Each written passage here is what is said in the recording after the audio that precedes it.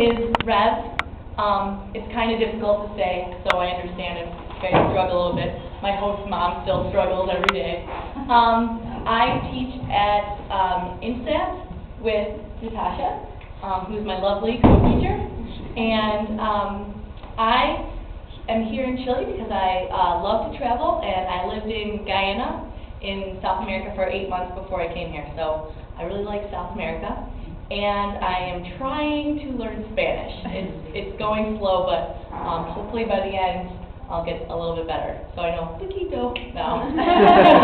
So it's nice to meet all of you. Some of you I've already met, but I hope to meet all of you. Ciao.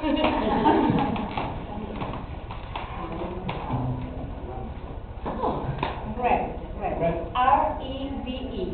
It's a French word. That's why we read with a V. Like a Yes. Yeah, you know, because I do it for every class. So. Yeah. It has the triangle. Yeah. Yeah, right. How do you say? Ancestor? Yeah. They are Irish and French. That's why she's correct. I know. Oh, and everything about I know. Story. She's been repeating it every class. So, Laura. Okay. Please. All right. I feel like this is there, but why not? Okay. So again, my name is Laura Inginson from Minnesota.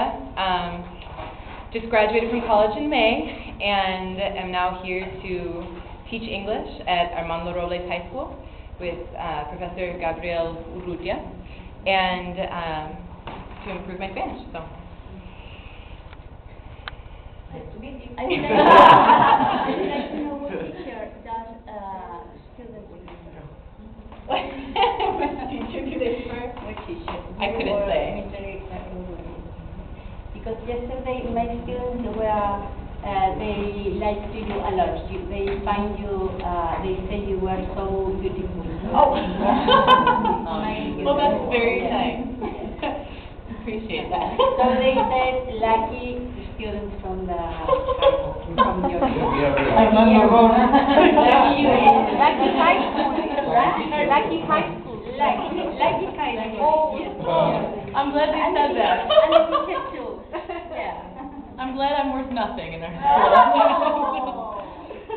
Oh, it's the blonde hair. It's the blonde hair. I'm a foreigner, so obviously. But, well, thank you.